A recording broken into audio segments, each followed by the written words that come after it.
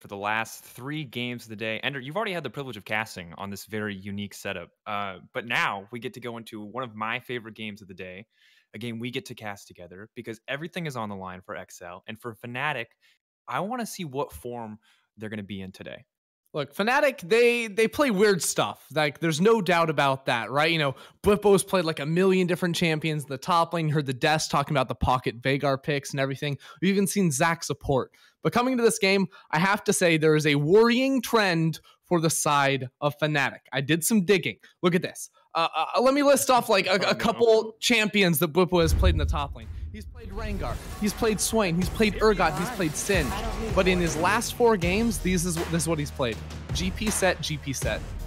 Like, what is happening, Dracos? Is he a slave to the meta now, Ender? Is that what you're He has to be. That's what I'm trying to tell you. Dead. But what I'll tell you is I also saw a little bit of Graves talk coming through a few days ago. Now, everyone's been playing a lot more solo queue with recent circumstances, so maybe that's just a solo queue special, but we're going to have to find out as we get into the thick of picks and bans. Of course, Excel coming in at 7-7, Fnatic coming in at 10-4.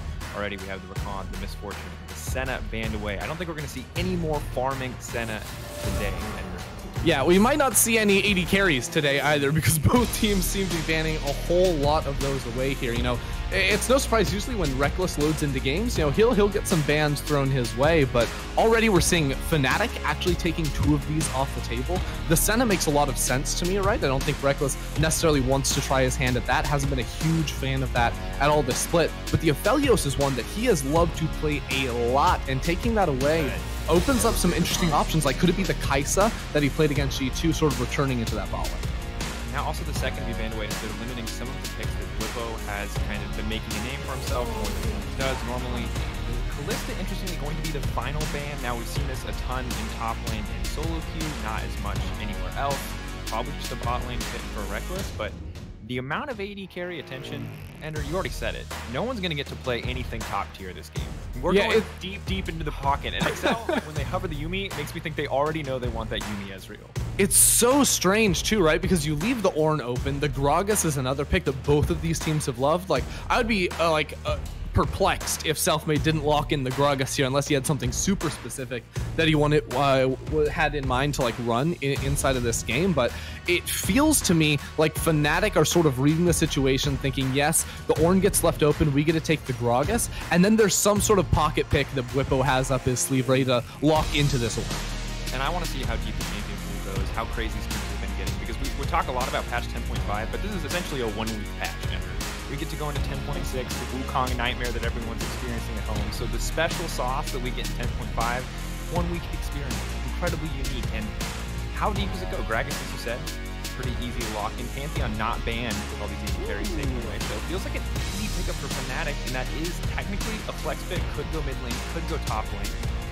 I think Bwipo wants this one. When we had him on PGL a few weeks ago, he was talking about how like his favorite champion in the game is Pantheon. He loves it and didn't even know why he hadn't played it sooner. So I like this in his hands, especially because Fnatic love to run these plays where Bwipo just pieces out a top lane. You know, the early TPs in the bot lane, post level 6, see him reset and then look for an ult into bot or into mid lane. There are a lot of really good options for a champion like Pantheon in the hands of Bwipo. Especially love it because we have 2 champions that can get aggressive, that can make plays already in the draft. We don't have the GP who wants to, you know, obviously Bwipo's going to play aggressive, but mostly it's going to sit back. Excel, on the other hand, clearly just want to survive this game. That's what I'm seeing so far. When you pick in the Karthus, the early game Ornn, it says just hold on, just survive. Late game's going to come eventually. We'll make it through. But now if they lock in the Renekton, it's going to be a very different story. We saw Expect pilot this one in our last week of competitive play, and it looked damn good. Right, you know, I was thinking, yeah, I guess Excel are going the scaling route, but I don't think that's a great choice when you're a weaker team playing against Fnatic, because Fnatic will just absolutely smash you early and not give you room to come back in. So I'm actually more of a fan of this pivot into the Renekton here, more than likely to try and follow this Pantheon wherever he decides to go, if it was the top lane or into the mid lane. And then you have this Karthus too, which, while yes, it gives you great scaling options, I think is going to be really, really powerful and go unpunished up against a Gragas in the jungle. Yeah, I have to see exactly what Caedrel can get done. Another champion. He's been practicing a lot in solo queue. That, I mean, it's mostly a farming simulator in solo queue. I feel like it's a lot more high pressure in pro games, what you're giving up just to power farm the part. Generally, I love this pick for Nemesis. I'm glad we're not seeing the Vigar. I know it's the special sauce. I know she loves to pull it out. Like, I think this champion can be so dominant in Renekton and into Warren, honestly. Yeah, and something that Nemesis likes to do on the Cassiopeia too is actually go side lanes later on, where you don't see a lot of players on this champion necessarily do that, but almost no one can beat him 1v1. And when you have a team that is willing to play around you and give you vision so you can't get ganked, because that's really going to be Cassiopeia's weakness when she does go side later on, like Nemesis is going to be super, super powerful and virtually unbeatable in isolated 1v1 combat. Now the question is, what are the second phase bans move? Like, now it's the Ezreal, it's the Tahm Kench, the Nautilus. There's actually just so much bot lane focus. Of course, with the champions already locked in, it makes sense. There's no really... I thought Excel maybe would focus bans on the bottom side. I didn't think we'd see the same thing from Fnatic, and now we're going to be digging really, really deep just to find, honestly, anything. Yeah, I'm almost wondering, like, we saw a very early Gragas pick here for Fnatic. They always have the option to go for these late flexes. You know, we've seen Gragas support in the past. While I don't necessarily expect that to be the option here with the champion like the Thresh open, I think that would be a great lock-in here for Fnatic. It is one of the strengths of Fnatic drafts because they've shown that they can flex so many different champions between multiple positions. We've seen it like with the Zac in the past, right? So I do always feel some sense of like uncertainty when you do enter the second phase whenever Fnatic's on the grid. Now we see the Thresh picked up for Hylissang, and surprising to see him get something that he's so comfortable on this late in the draft. But Kai'Sa does feel like the last remaining pseudo high priority pick, probably, or definitely not S tier, but A tier. Draven, something we've seen from Patrik before, but definitely not what I would expect. This fell a very aggressive bottom side of the map, and we've got double TP already picked up on the side of the cell. It could mean we have a party in the bot lane, Ender. Oh, wait, do they lock in the Blitzcrank next to it? Because that would be absolutely wild. All of a sudden, you give yourselves a very clear area of the map to play against. We saw Blitzcrank locked into Thresh a lot, especially on the world stage, where you can just, you know, pull him straight back on in there whenever he goes for a hook. There's a lot of easy punishes right there, assuming you are landing your skill shots. And, you know, given XL's engage tools already, where you have an Ornn as well, you have the setup now to have a pretty strong backline with the Karthus and the Draven, the engage tools as well, and the ability to play through bot lane, which is something that analysts have been asking Excel to do for weeks now. Okay, but to be fair, no one said do it against Fnatic, Ender, and this is where I get scared, because this is the double TP bot team. This is what they did for an entire year with Broxa on the lineup to find those wins, and now you've got the Draven, you've got the Blitzcrank, you've got all the tools to win out. Execute against a team like Fnatic, that's it. You don't get second chances. Yeah, it's gonna be difficult for them for sure. You cannot make mistakes against Fnatic, especially when your playoff line life is on the line. You know, we've seen other teams slightly above Excel already falter in the standing state with Misfits dropping down, but every single game Excel have to come into, and they have to find some kind of an upset. This week they have Fnatic today, G2 tomorrow. If they want a chance at playoffs, they're gonna have to upset somewhere. Yeah, and as I said, with the Misfits loss, it's no longer a pipe dream. It's very much possible. It's in reality, especially if top teams keep losing to bottom teams. So if Excel can find a win here, that's going to be everything. That's going to be massive because their schedule is brutal. Their schedule is miserable. They play every single top team. But if they can find a win here by shutting down Fnatic's bot lane, it's going to be big for confidence and it's going to be huge for the standings. And putting so much faith into Patrik as well. On this Draven, the signature pick, you know, we've seen him play it in the past back when the name was Sheriff, and a lot of resources going into him in this game up against Rekkles. This is going to be a really pivotal matchup. You look around the map, it is the Patrik show we are going to be waiting for, and something a lot of fans have been waiting to see as well. And something that, in general, I just think is one of the biggest strengths of Excel is how solid Patrik and Torre have been for this team. They were both kind of diamonds in the rough last year, I think, if you want to say, when Torre was Norse.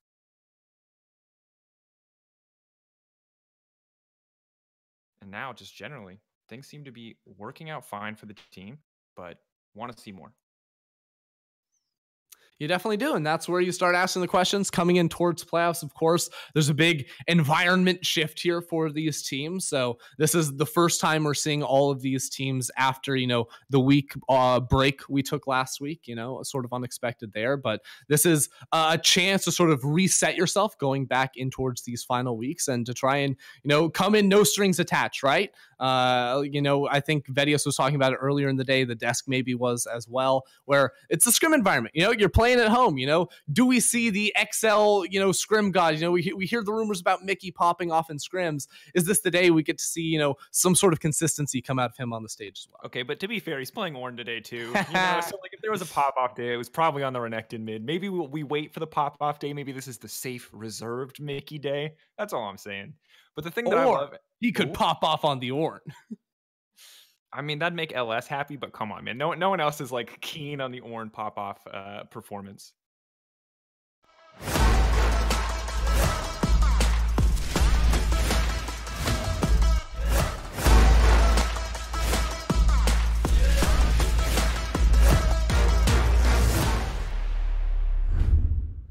Gambit and already Excel are losing.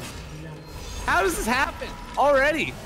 What's going on? I was about to come into this game and be like, look, you don't want to play around bot lane early because the TPs are going to come in. But then Fnatic just hit you with the classic level 1, and now Torre's down a life. That's going to be first blood going on to Hylissang, so it's not going to be the end of the world. It's not like Rekkles rolls into lane with an extra, longsword or something, but still, not the start that Excel were looking for.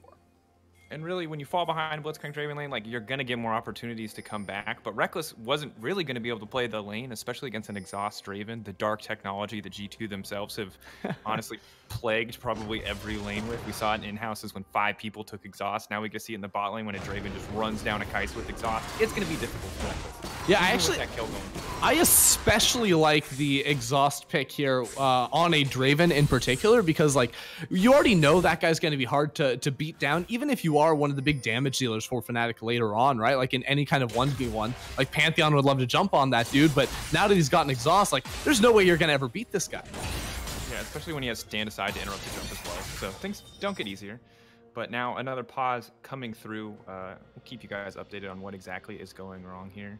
It's interesting though, Ender, when we look at this game, I gotta say that's like the worst possible start for Excel, but I still am not counting them out, right? Like despite first blooding on their bottom side that, probably should have dominated. I'm still not worried, because I feel like Blitzcrank is such a coin flip champion, but you get to flip so many coins, Ender. Every 20 so seconds, as long as you have mana, you have a chance to just win the game. But here's the thing. Like, that's great, Dracos, don't get me wrong. But they are playing against the master of flippers himself in Hylissang on the other side. So if there's any player that knows how to play against the flip, it's got to be him. But what is the strategy then? Does Hylissang just say, we're not going to flip the coin, I'm just going to flash in front of this hook and we're going to go? Like, I think Hylissang goes for the flays. He goes for the flays because those are pretty much guaranteed unless you send him the wrong way. And if you send him the wrong way, then there's bigger problems. Look, we've all been there. Many historic moments from many different supports. Shout out to our boy Yellow Star back in the day. It's an easy ability to fumble in moments of high pressure. Ender, 10-5 is a bit weird to me as a patch. Because like a lot changed, right? And I don't think we're going to get to see a lot of the things that I was most excited about, because the Blade of the Rune King buffs made every single champion feel so oppressive. And while there is a Renekton on the top side, I can't imagine the Renekton or the Pantheon are going to bust it out, which makes me sad because I liked the Aurelias. I liked the solo queue spice that was coming out, and it just hasn't been there yet in the games today. Yeah, maybe we'll have to wait for it a little bit later on. It's also one of those things where like you're going to see it a lot, especially when it's like a bruiser or fighter matching up into a tank. And because we don't have any of those direct matchups going on, at least in this game, it's something you're probably not going to see a whole lot of. The other thing that I think is weird about 10-5, and it's not just like the changes that happened on it, it's that technically this is the first day we're seeing LEC players like in the LEC playing on this patch. But we're all on 10-6 now. So it's like we're seeing it for the first time, but we're already moving past it. It's a really interesting dynamic because usually you have that like buffer week in between where you see what teams have their first initial read on it in week 1, and then week 2, they make some slight adjustments. But now it's just like we're on 10-5, and then we're going to peace out to the next patch like very, very quickly. 10-6 is the one that gets me excited, though, because we're getting closer and closer to Fiddlesticks rework, and all I really want to see is Fiddlesticks be competitively viable. The first legitimately creepy champion we've ever made. Everyone else that has like a horror theme, you're like, all right. So like, here's the deal with Fiddlestick. Love the theme, love everything. I got the chance to play him. Like, this was like a few months ago. Don't get me wrong.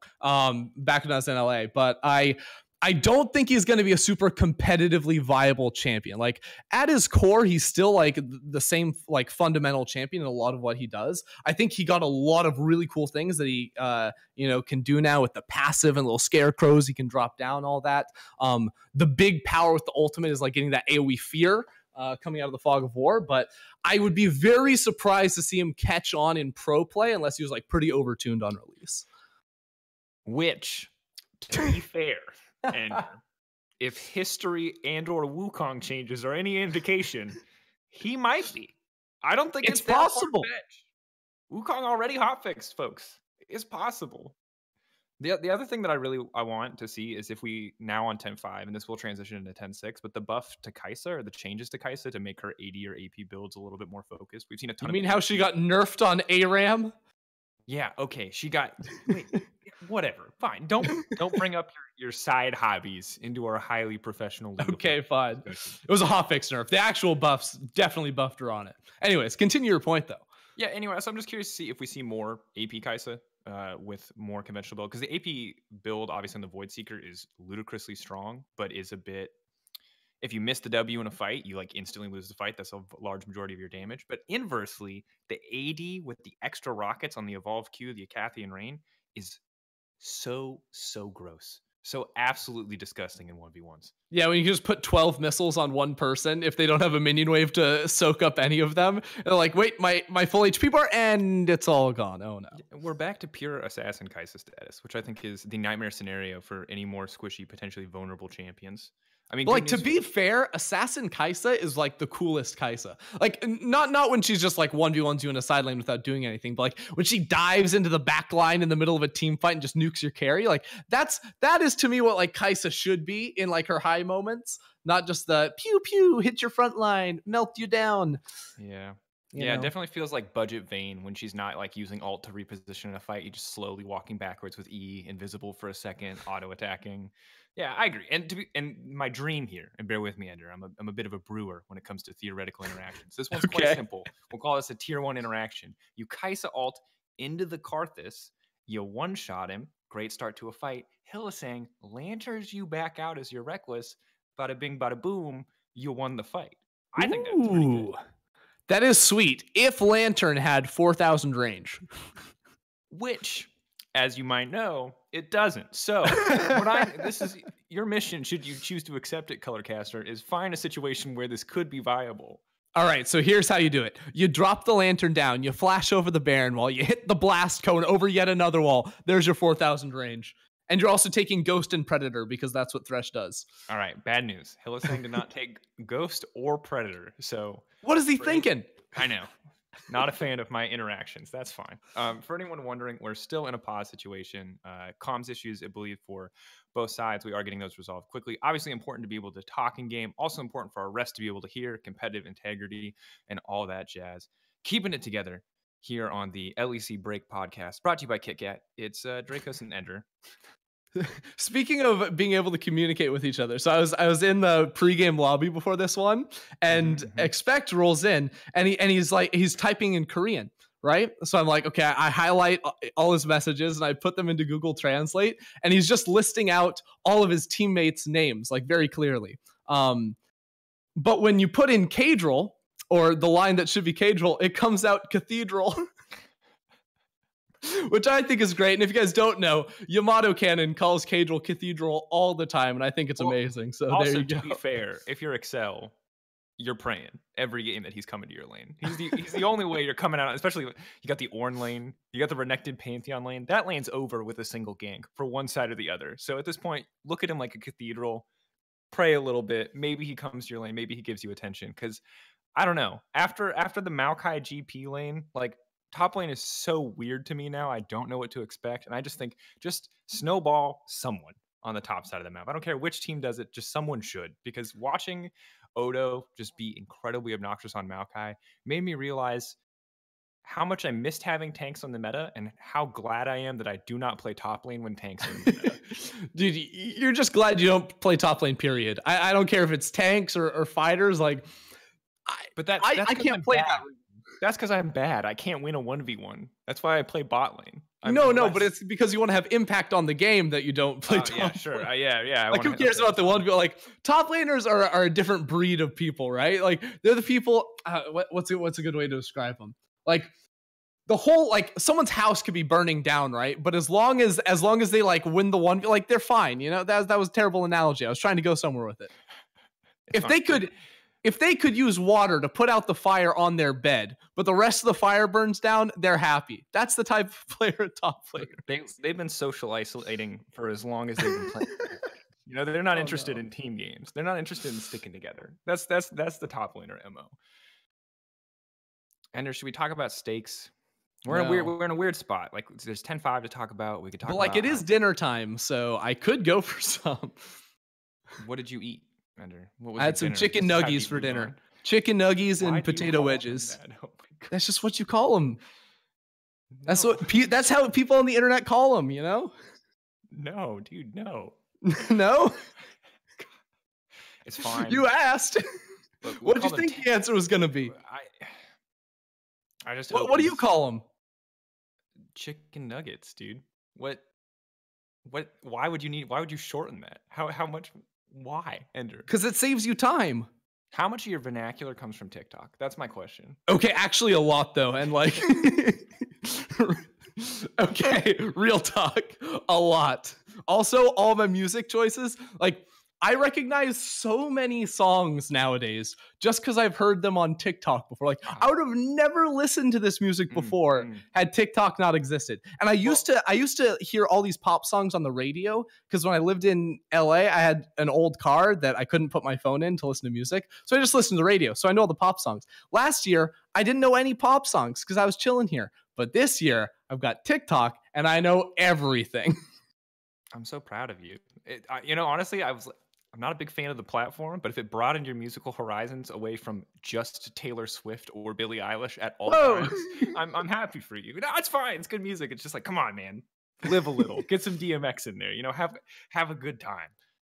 DMX, is that like a motorbike or something? What is that? Honestly, sure. Why not, dude? It's the X Gonna Give It To You song. I know you know that one. Come on. I do know that one. The best though is when Miyu Yamato went to a comedy performance, and there was some like guy from like the 2000s who did a musical bit at the end, and you and Yamato just like losing your minds. I still don't know who the guy was. Dude, okay, well, I was really concerned because when you started referencing a Dave Chappelle show that we went to see together, it could get very inappropriate very fast, but thank you for keeping that wholesome. It was Most Def for any hip-hop fans. Most Def, for sure, bro. No, man. Most Def came on stage. Yeah, totally. And then there's like, oh, cool. There's a guy on stage rapping. I don't know who this guy is. Fine. It was like good music. I was vibing, you know? It was all right.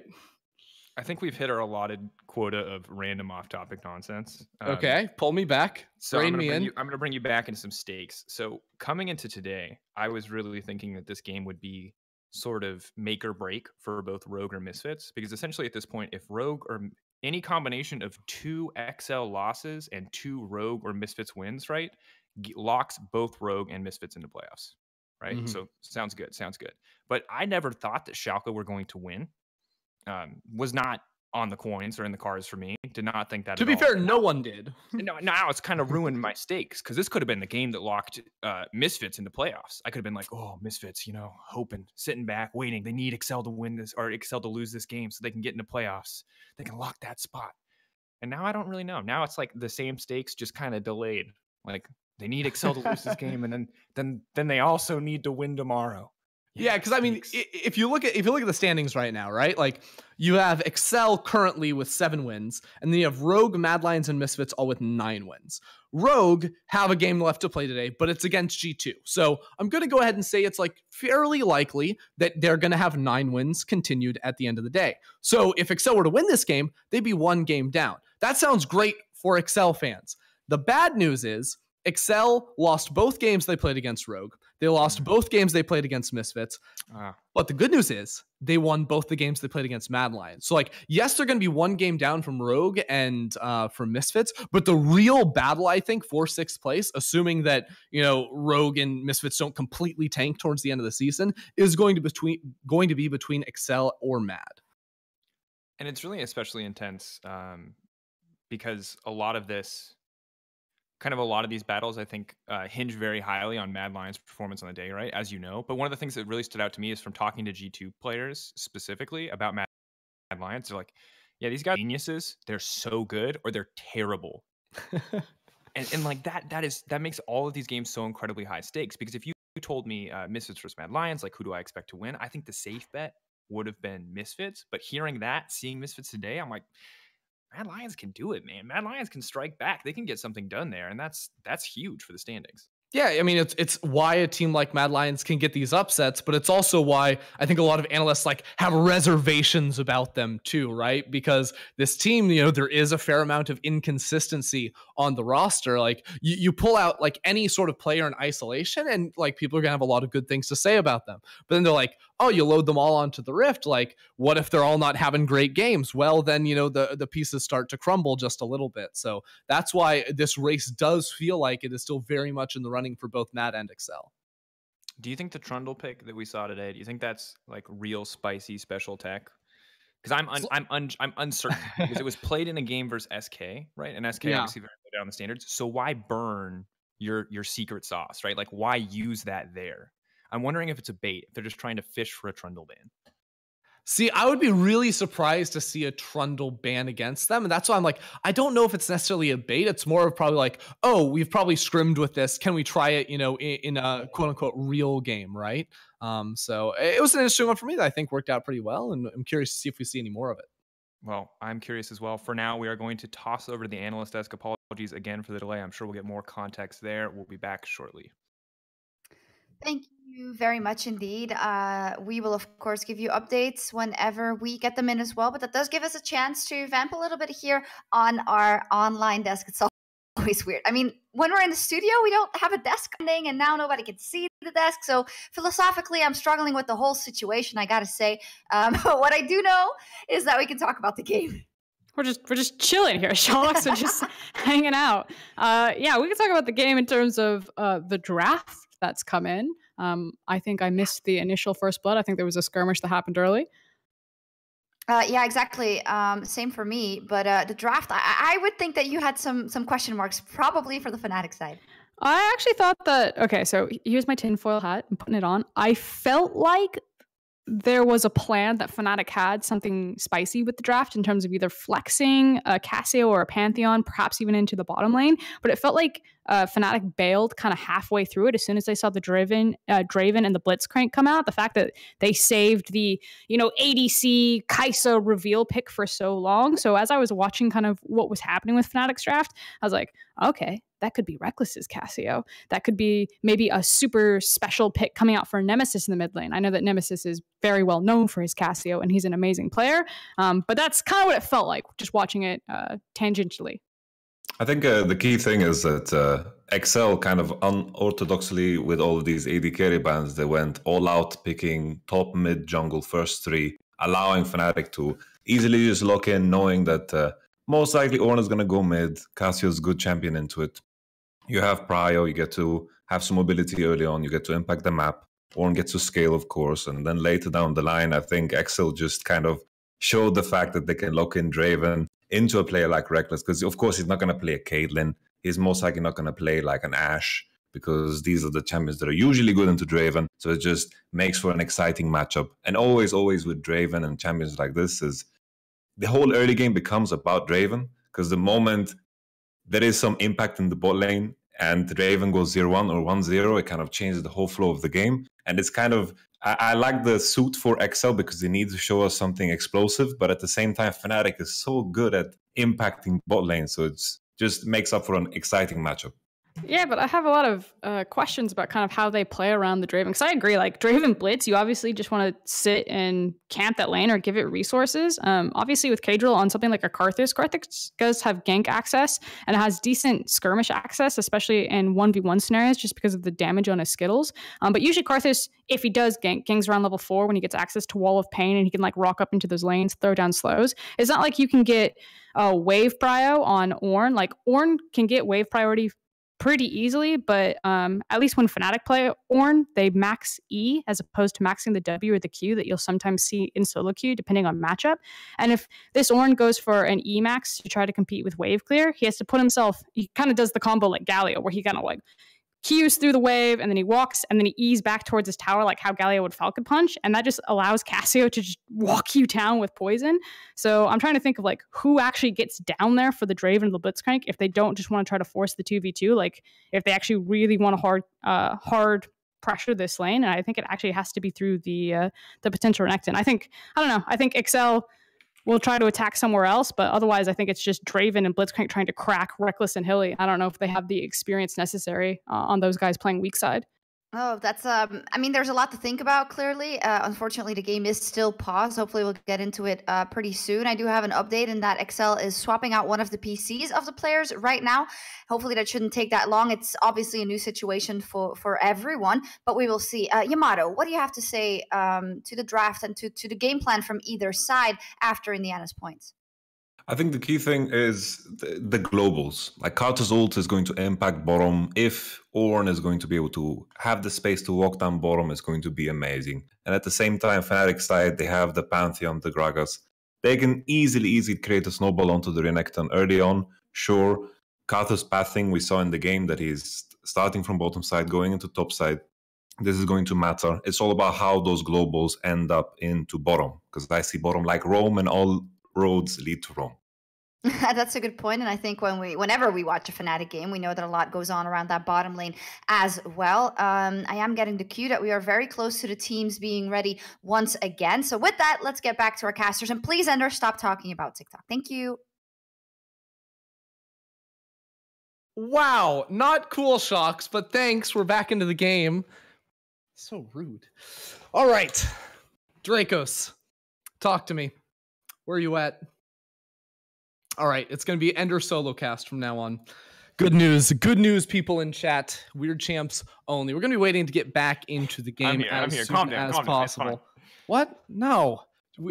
Okay. We had like a good 15 seconds, guys. It was a good run, but not enough, unfortunately. Yeah, no more weird champs. Give me Monka hms. That's all I want. I want Monka hms and nothing else. I see. Well, as we heard from the fantastic breakdown on the analyst desk, bot lane center of attention. We talked about it a little bit, but that's really the only thing I want to see is what's the accuracy rating on Torre hooks? Like, how clean is the Torre that we see today? Because if there's one thing that I know this man for, it's engaging well. We've seen it since the Rockhat days forever ago when he was still known as Norse Garen. How clean are the hooks going to be? Can he just drag Rekkles right into the middle of the team once or twice and win a game? And can he avoid the lantern from Hylissang too? Because that's the one thing you have to think about with Blitzcrank hooks. You need to be able to chain that CC before Thresh can just lantern you on out of there.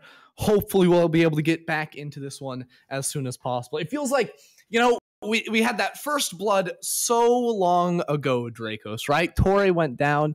But as a reminder, the gold all went on to Hylissang. So bot lane's still pretty fine. It's not going to swing the matchup too terribly much for these two guys. But to be fair, Ender. Yes. There's a window of opportunity here because when we look at the scoreboard in game, right? What we can see is that Hylissang has spent no money, which means that kill gold is effectively worthless. But you know what else Hylissang has done? He's used Ignite, which means Torre has Ignite advantage as well as even gold for the start of the game because he was smart enough not to use a pot in that exchange. So really, super big brain getting caught if he goes for the all-in in the next 2 minutes. Drakos, that's a fair point. When you brought up window of opportunity, I thought you were saying we could make a pizza run before this pause finished, but I guess we have different priorities. No, as we learned, you can't AFK during a pause for even a second, or you get EnderWeirdChampPodcast.com. You gotta be vigilant. You think you got that was time a for a great break? You're wrong. By the way, that website still exists, so I would highly recommend checking it out. See, this is perfect because I get to promote Euphoria and you get to promote Ender Weird Champ. It's really the culmination of the two things that we both love so much. Honestly, the Weird Champ's gotten to a point where, like, you know, those companies that like don't advertise ever, but like everyone still talks about them all. Like that's sort of like where I'm at with the Weird Champs, you know? Like Hoover, right? Yeah. Like no one calls it a vacuum, at least in the UK or in Europe, as far as I know. They always say Hoover, right? That's a brand, dude. How deep in are you? That company owns that mind share. Brilliant. That's what we need to do. People don't think Ender, they just think Weird Champ, and you never need to say anything else. Free rent in the minds of all Twitch chatters alike. I would like to circle back to our original conversation around chicken nuggets. My mother my mother reached out to me and informed me that chicken nuggets is indeed the correct pronunciation. So I'd like to say thanks, Mom, and I will only refer to them as chicken nuggets from now on. I'd also like to thank my grandparents that are also watching the stream right now. Hi. Thank you, Mrs. Enderke, or Ms. Enderke. What is your mom? What's your last name? Mrs. Fryer. Ender Mom. Ender Mom. Ender Mom. Ender Mom. Thank you. That we give that a solid okay, champ. And you know what I mean? That's what you like. You'll love to see it. This is just the tendies of a new era. You know what I mean? I'm not with it. I don't really get down old baiting himself for jokes. You know what I mean? He's just like, I'm old. But like in this one, between the Most Def thing and the tendies thing or the nuggies thing, whatever it was, I'm in that camp now. Dude, there were a lot of different things. Let me be clear on our podcast. So before you were so rudely interrupted by the analyst desk.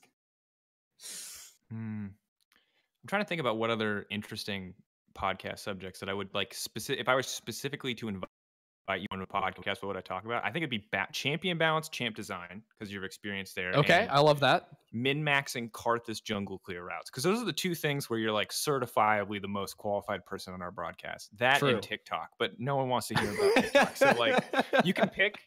We can talk about balance and design, and I've got many questions for you. Yes, balance design. Let's go. Hit me. All right. And keep in mind, people, we may be getting back into games shortly. Hopefully, we're working on it. Me and Ender are in game. We get to see the all chat, thrilling back and forth of people spamming the letter R for. Oh ready. No, I dragged it off my screen. I haven't read any of this. Wait, that's a story for the next. If there's another pause, we're gonna tell the story about how you don't have chat on one of your accounts. Yeah. Drake. Okay, it's a really weird champion to me, right? Because like, when the Draven player is good, he feels ludicrously oppressive and horrendous, like just absolutely imbalanced. So I'm curious, from your perspective, how is Draven like as a balanced champion? Is it just that he has a skill cap and then it's like only certain people are good at him, so he's fine? I think there's a lot going on.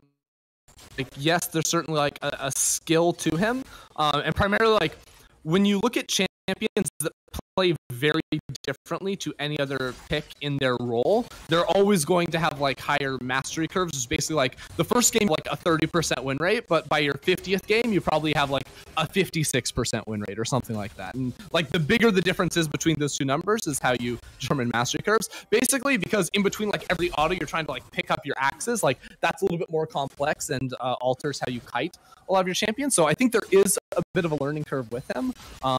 But also, he's like intentionally designed as like one of the most snowbally champions by default, right? Like you get kills, you're able to cash in, and that looks really good. So I would say he's one of our more like sharp champion designs, which is another like designer term, which is basically like the difference between being like really good or really terrible on champion, being like that, than it would be on, I don't know, let's say what's a Misfortune, very flat champion, whether like you're brand new or 200 games. Yeah, exactly. The simple stuff. All right. Well, thank you for that, Ender. Luckily, we now have League of Legends to take us through as well. You kind of lost me when we started getting into the vernacular of like a sharp champion. I'm like, oh my god, this is like one of those things where people have sat in a room for too long and just made up words, and now it's overly complicated. But hey, it's important. It makes sense. You need to have terms for things. XL though, for now. Bot lane, not going quite as much or as well as they wanted. You can see the early back for a second Doran's Blade into the back pocket of Patrik should give him an even greater advantage, in theory. in a lot of these trades, but not really pressing their advantage so far. And Rekkles and Hylissang doing a fine job of surviving. I wonder when we actually see attention paid down to that bottom side. Yeah, it'll be interesting because, you know, you do have all the TPs in this game as well, so it could very quickly break out into some sort of a fight. That being said, this is a game where I don't think Fnatic really want to, like, all in towards the bottom side of the map. When you look at, like, just basic firepower in an all-in fight, I think you're going to favor a Draven, especially on this itemization, over that of the Kai'Sa. Now, that being said, Rekkles is recalling on about 1,000 gold right now, so he should be able to go back and, you know, get a little bit more bang for his buck than just an extra Doran's blade. He has a pickaxe and the fairy charm now, so it should be much better. And a bit of an awkward hook there from Torre, so close, about half a second off. And I like that we're seeing the pickaxe and not the immediate tier buy here, because, I mean, you're already in a difficult lane phase. Don't make it any harder on yourself by buying 0 combat stats when you return to base. So good heads-up play. Will, of course, delay the Moromana power spike, but isn't super consequential. Obviously isn't procced on a Cathian Rain, unlike the nightmarish PPE days, so not going to be the end of the world. Yeah, ooh, check this out. Teleport coming through from Nemesis, just trying to secure the Scuttle Crab. He wanted to TP back into lane, but also Rekkles and Tori have both roamed up towards the middle lane, so we could see some action break out here. Although with Caedrel recalling and Selfmade topside, it should fizzle.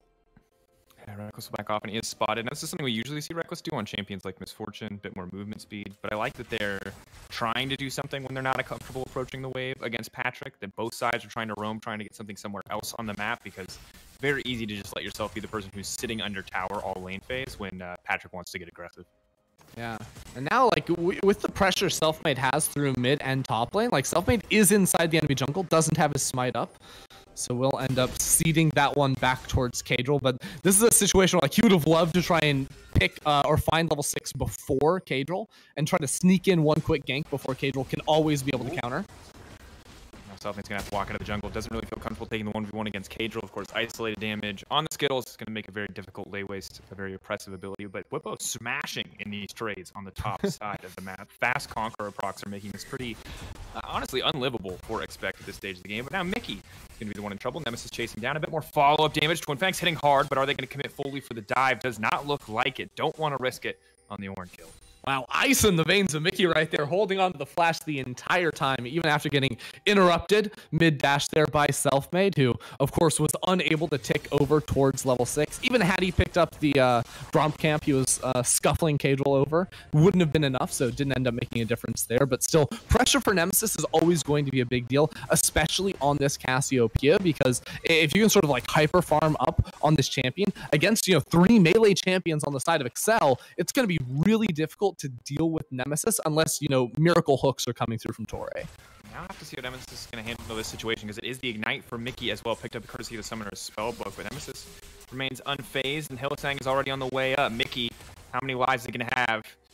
A big gusto to not flash last time, and isn't going to burn it this time either. Honestly, Mickey's so patient on these Summoner spells.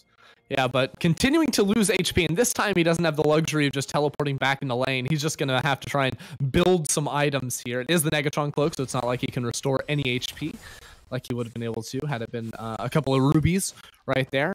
But I think we're already seeing a very different game than Fnatic is normally used to playing. Like, usually their games are a bit more explosive early on, but after seeing the draft, especially with the Draven Blitz in bot side, I think this does make some amount of sense. And now the difficulty for them, I feel like, is going to be realizing that with Caedrel having access to R, now when Selfmade would realistically like to start making plays, they have to be very aware of how low they are going into the play. Otherwise, that Requiem comes down to get nuked.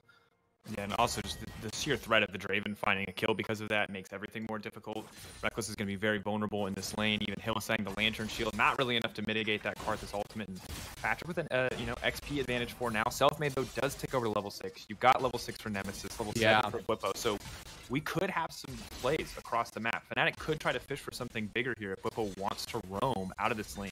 Well, I think look at bot lane too, because you have a TP coming in. Hylissang wants to go forward. play. The hook's gonna come through where it's gonna go. Patrik gonna get knocked back, doesn't even need it. Bwipo gonna grab that kill. Excellent start for Fnatic. Yeah, really nice setup there. It was kind of apparent when you saw Hylissang posturing. He had access to the Lantern the entire time, but with the TP coming through from Bwipo, Excel are not able to react. And Fnatic just play this beautifully because Nemesis had even walked up into the top lane to pick up that big wave. Now Bwipo, instead of recalling and resetting top after denying himself a wave effectively, just swaps straight back up in towards mid lane. So they're never losing minions on the map, even when they are teleporting around. And that's why they're sort of the experts of these early game TP plays, because they almost never sacrifice much of anything for them. And the incredible thing here too, as well, Ender, is that now that we have Cassio committed to the top side of the map, Pantheon gets to walk mid, and now he can ult to either side. Semi-global, no longer a concern, because when he's playing through mid lane, he gets to ult to any lane he wants. So, once again, just fantastic map movement from Fnatic, grabbing the Ocean Drake for themselves as well. 1.3k up, only 10 minutes into the game. It's an excellent start. And so we shift our attention mid lane. I expect he's going to have to be careful here. Point and click the stun. The hook's going to be the follow-up. Pulled right back into this one. The box coming out too. Oh, Rekkles got to run for his life. The hook comes in for Blitzcrank. It's going to be enough. The 1-for-1 traded back. And Patrik going to grab that cash out. Yeah, well, Fnatic trying to speed things up. Excel needed to find a punch back, and they did. But here's the problem. Actually, top lane getting frisky. Nemesis has to sidestep as much as he can, but here comes the Karthus ultimate. Ulti coming out as well. He gets shut down before anything else can happen. Well played by Nemesis. Yeah, Mickey thought he could win the fight with the Requiem coming in, but with the Ravenous Hunter, I think, on the Twin Fangs from Nemesis, he sustained through so much of the damage, landed the ult to stun, and everything worked out so well for them. Now, circling back all the way to the fight in the mid lane, yes, Patrik got the kill, but remember, a minute before that, Fnatic had killed Patrik, so he lost 75% of his stacks and really wasn't able to cash in on much. Yeah, a bit of a sad state of things going on. Fnatic, they're able to find that kill. Now Nemesis has to play fancy footwork, and Caedrel's getting a little bit embarrassed here in this 1v1. Is he going to connect to Skittle? Doesn't need it. Auto attack! The death by a Karthus. First time we've ever seen that in League of Legends history, folks. Coming through here. Just turn your E on and right click is the name of the game for Caedrel. Cassio can't build boost, but he can still dodge literally everything. Man, I feel for Nemesis in that situation. He was outplaying it all, but you can't dodge right clicks. I'm gonna look back at that replay fondly, honestly. That's one of my favorites. That's definitely a little bit special. As a Karthus connoisseur, I can say I've been there, Caedrel. I feel for you. There's the Karthuses where they hit every Q and you feel like there's nothing you can do and it's a point and click ability, and there's the Karthuses who can't hit a Q and you wonder why anyone plays this champion. And Caedrel, he had one of those why would anyone play these champions kind of moments. Man, it's tactical, okay? They're zoning Qs to get Nemesis to juke back into his E, okay? That's the strategy. Oh, okay, I see. So it's actually big brain. He's getting him in range for the auto attack. Exactly. By using his highest damage ability to bait them into a false sense of security. I like it. Caedrel, Galaxy Brain player, has now the flat pen as well from the Oblivion Orb. So in the future, those auto attacks might not do more damage, but those Qs are going to be even more threatening. Look at that. Do you want to count the Qs? One. Oh, he landed that. 2. Okay, so pretty good hit ratio. This is 3. This is 4. We're not going to get a chance to talk about it, though, because Torre gets caught in, well, his own territory and gets knocked out. That replay made Caedrel look like the most insane Karthus player I've ever seen. That's called he landed 50%. Editing. That's when you get the montage. Now Bwipo's looking for his own montage. Another kill picked up on Caedrel, and Excel are getting dunked down across the map, but now they're going to look for some retribution. Expect dashing in, is going to find the stun. Wants to dice right back out into Bwipo. Mickey coming in on the backside, uses that Summoner Spellbook Exhaust. TP coming in as well, but Fnatic are definitely going to be winning the fight here. Mickey tries to run to safety, but his own pillar blocks him from dashing out, and that's going to be it. Is Bwipo finding yet another fight here on the Pantheon, diving in with his ultimate, and honestly just continues to do it. 5 out of 7 kills. We were joking, you know, it seems like an hour ago before this game started about top lane impact, but this man has been all over the map and absolutely terrorizing Excel. 3, 1, and 2. So oppressive. 2-0-4 now for Rekkles as well, and what looked like a honestly pretty unplayable lane from my perspective has gone just Fnatic. Yeah, this is the replay one more time. Selfmade finds Torre from over the wall, lands the ultimate.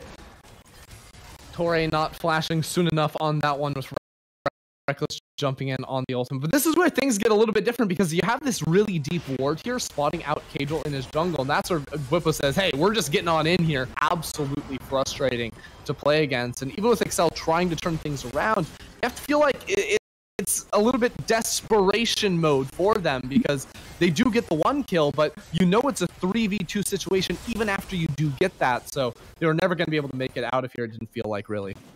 To me, it just felt like an instinct play ender. Like, they had people in the play. They were going to try to make things happen. But Tori's been hooked again. Selfmade's going to throw the cat fast. The entire team is running over, but they might just feed a kill right into Patrik. Nope, Lantern going to deny that one, and Patrik left empty-handed once again. I'm telling you, Hylissang, the master coin flipper, knows exactly what to roll in here. He's heads every single time so far this game. Absolutely on point with the hooks.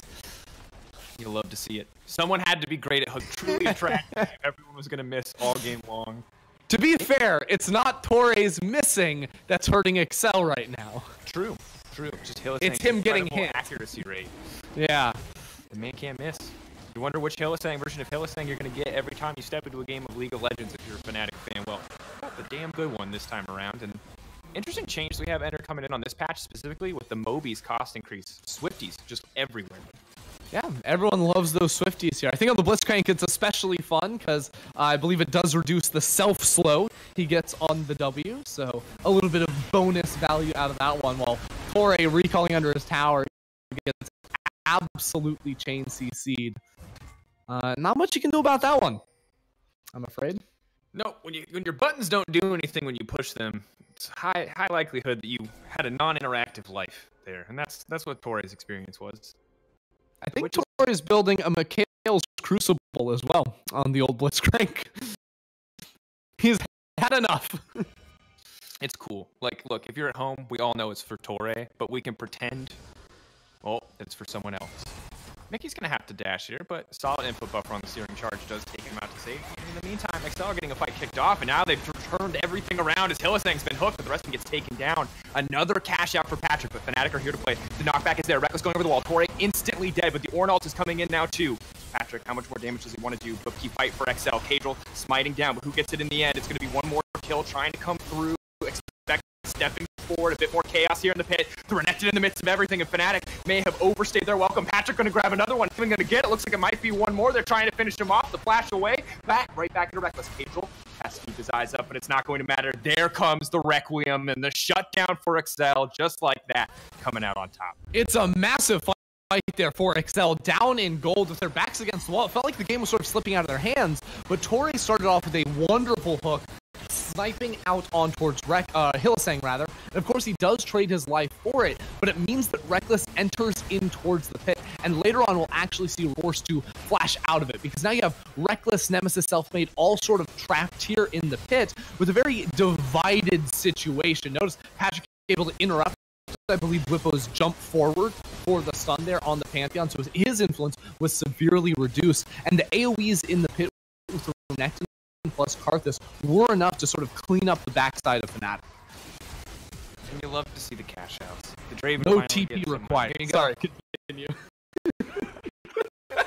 all I'll say is Caedrel's actually hit a ton of kills in these last few fights. I feel like we did him dirty on the top side, and I gotta say, solid team fights. He hit the R. The most important part of any card is players role on the team. So solid performance from Excel. I feel like despite the 2K deficit and being down 2 dragons, Excel are still very much in the game.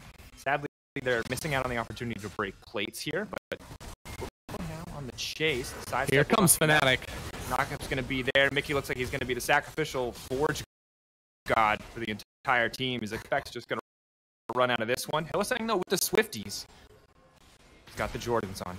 He's trying to run him down. It's going to be enough to play backwards. Effect now needs to turn this one, but it's going to be incredibly difficult because Pantheon's now here as well. They pull him back. They knock him down. Alligator boots for everybody on Excel's side. Well, for Excel, Fnatic group up and find the good fight. Excel getting a little bit scattered around the map right there and end up getting punished, especially because like they had just put themselves right back into pretty even footing. Patrik with the shutdowns there had actually accelerated ahead in gold over Rekkles, but Bwipo and crew continue to keep up the pressure, and that's just sort of what you course in a Fnatic game. When things get messy, that's when they know how to play. They've been over a year now, so definitely being able to get down and dirty where Excel usually find these mid-game fumbles that has plagued them all split long. So difficult to watch too after what was a pretty solid fight around the Herald. overstaying on the bottom side of the map. We'll have to see if they can clean it up.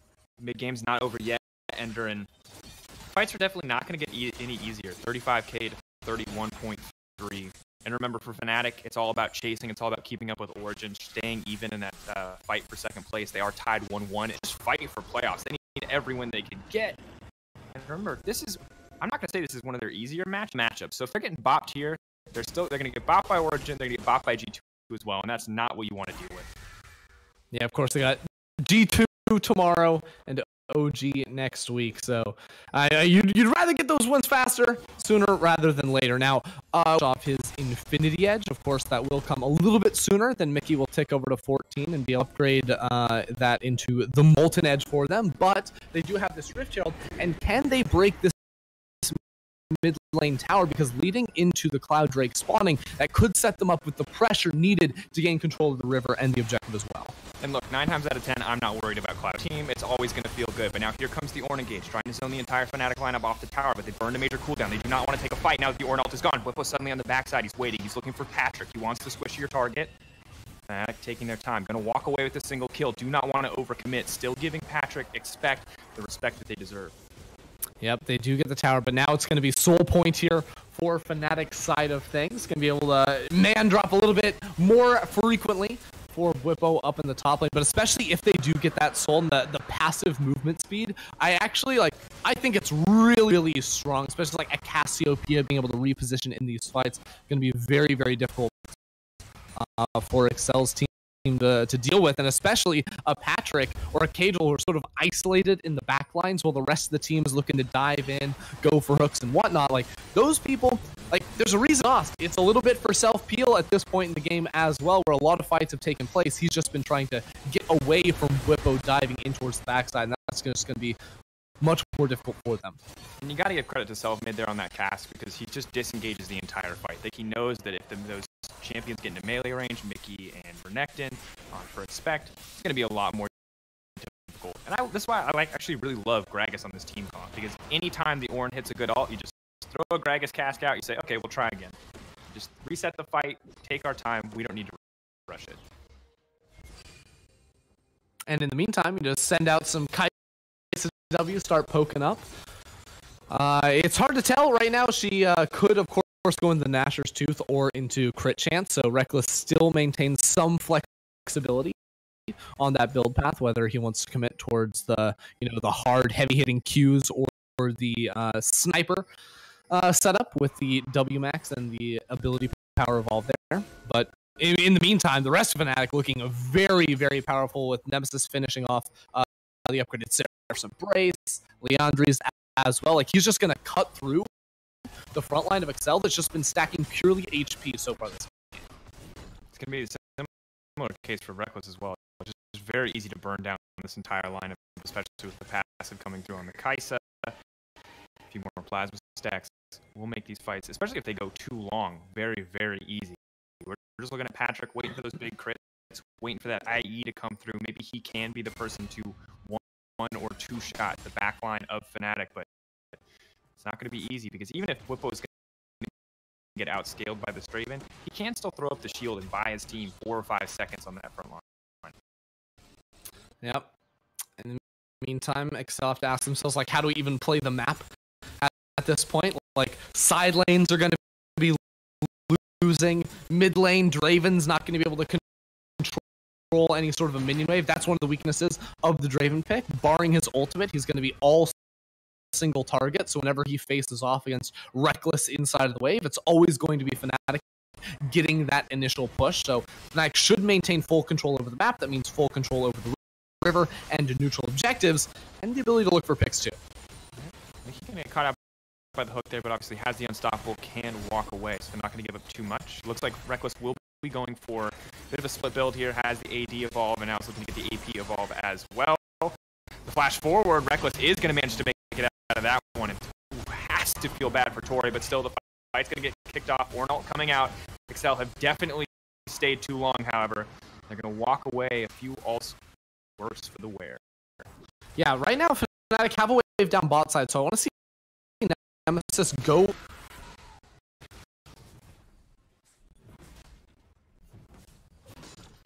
trying to tag team towards bot side. They both have TP, so they should be able to go for this duo push on this side of the map. And the rest of Fnatic seem like they want to respond too and focus down here in case fight were to break out. Looks like a bit of a reset though for now. Fnatic pulling back up towards the mid lane. Come with this one quite yet, and I think good that Excel do not try to overcommit. They, of course, do have the luxury of the Draven ult, the Whirling Death, as well as the Card Assault, but not overstaying their welcome there in their own jungle. Yeah, so I wonder from Fnatic, something G2 did a lot last year actually, was have like one soul laner go into bot lane with the other one super close behind them and either get a kill and then push or just simply push towards those towers. I think Fnatic have a big enough lead at the moment that they can look for that type of play as long as they ports on their solo laners. If they are Fnatic or a team that don't necessarily love to play through their side lanes to close out a match, they're by nature a lot of that driven by Bwipo or Hylissang initiating these fights, but I think it's always going to be a good option for them. And as I say that, Nemesis is just hiding in a bush waiting for Expect to step too far forward. He lands the initial poison, entire health bar. Expect just has to run for his life. Oh no. He can hope, he can pray that Cassio's going to walk into melee range. Just has to walk away from that one. Yeah, so like Nemesis obviously winning right there. This is actually one of the situations where I'm like, Rush. I just think it's like baseline super powerful on the Cassiopeia. Even if you can stack up Conqueror over time and it gives yes in an extended fight, I think she's always going to beat people 1v1. Like her DPS is always super, super high. So I'm a big fan of the utility that a phase rush can provide. Still though, hey, get yourself a permanent phase rush by picking Nemesis. Also solid. Also, you know, if you just hit your Qs, you don't really need the extra. But sometimes you do because you don't have boots. The point of the game. It's true. She's level 16. She's zooming. And now she has the Cloud Soul. So even more problem solved here. Fnatic take that one just about completely uncontested. And right now it just feels like Excel to think that they know that they want to get a fight kicked off with Call of the Forge God. They obviously want to maximize the value on that card. That's all lost. Yeah, maybe trying to set up for a pick here with Tor. Okay. Well, F it on him. That was an interesting ult, wasn't it? And now Fnatic started off because Nemesis comes to the side. Tori's been caught out. A beautiful hook. Rekkles now going right. And that damage is insane. Expect now caught in the middle of multiple members. They are going to walk away. Caedrel throwing down the ultimate. How much work can it do? What can it do to bring the team back to this fight? Bwipo now going to back off. Uses the invulnerability, uses the ability to block damage, has been taken away now, and Excel just backing out here under the tower. Only one taken down on the side of the Fnatic for two on the side of Excel. Yeah, but importantly, Excel were able to eliminate Selfmade, so that removes a lot of the Baron possibilities here for Fnatic. Instead, they're just going to keep on pushing down towards this middle lane. Now, in theory, they can go back towards the Baron as long as they're willing to turn and commit for a fight, in which case, Excel should know this is being started up. And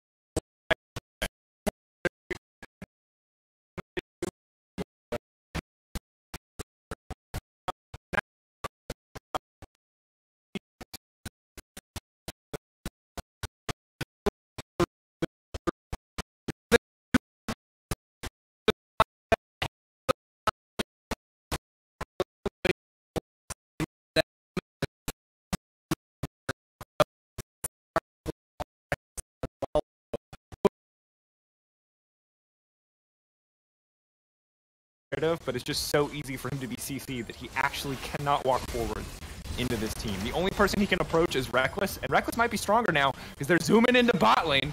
Expect buys a bit more time. This is a stopwatch there, but it's not going to be enough. The spear shot comes out, and Bwipo's going to finish that kill. Suddenly, it's an exposed inhibitor, 2 exposed inhibitor. Nemesis is going to grab one down. Pantheon going to jump right in the middle of the team. Mickey, Caedrel, and the rest of Excel now trying to back off, but this has got to be it. They've got the Cloud Soul. Everything's in position to win. At some point, you just gotta say we're fighting now, Excel, because you've lost the Baron, you've lost the Drake Soul, you've lost 3 inhibitors, and you don't outscale either. So it's gotta come, and it's gotta come soon. Otherwise, Fnatic, one more push, they're gonna be able to close this one out. Like I said, Ultra Nightmare. Single hit, single mistake, you instantly lose the game. You're just getting swarmed by a million enemies. It's like, how can anyone beat this? It's true. Double super minions in each wave. Oof. Good news is Patrik is going to be rolling in money. Bad news is he's also probably going to get one shot if he missteps at all, because he has a Michaels from Torre, but Torre keeps dying at the start of every fight, which means he might not get the chance to use it, and it's going to be all on that dirty, dirty exhaust. Yeah, they find the miracle exhaust, but even then, isn't enough to stop the inhibitor from going down. Rekkles with a nice little swoop-de-doop into bot lane for the kill, but mid lane fight breaking out. Speaking of swoop-de-doops, Rekkles swooping in on Expect. Nothing the little crocodile can do. He was viable from early to mid game, but it's 30 minutes now, and it's Kaisa time. Look, that was all dupe, no swoop. Fnatic now ready to close this one out. Walking in, Bwipo gonna take a bit of poke here, but has the Aegis Assault, can just back off, mitigate some of that damage. It's gonna get the sidestep on the hook there. Patrik definitely has to be very careful. Cass comes out and they've isolated the Draven. They're now running on face first to do it, but they have to be careful. By a bit more time. Ornn ulti has now been used, so while they've saved the Draven, their base is now in shambles. Fnatic now walking in, the flash forward from Nemesis to try to have some fun with it. Caedrel gonna die in the midst of the enemy team. How many Skittles can he hit? Not even gonna try for it. Goes for the ult, maybe. Just maybe Excel can try to get it done. The flash forward from Hylissang. The hook goes wide, it's not what they needed, but Rekkles right into the back line. The exhaust is there, but it's too little, too late. He needed it 15 minutes ago. It's not gonna be enough. Fnatic walk down the lane and end the game. Ooh, baby, Fnatic get another win on the board right here. You know, it started off slow for Fnatic. Weren't able to get a whole lot done in the early game, but in true Fnatic fashion, the first TP came down by a Bwipo, and then he just kept forcing the issue over and over again, making the game look pretty easy. When I look back on it, Excel had that one really solid fight, I thought. It went relatively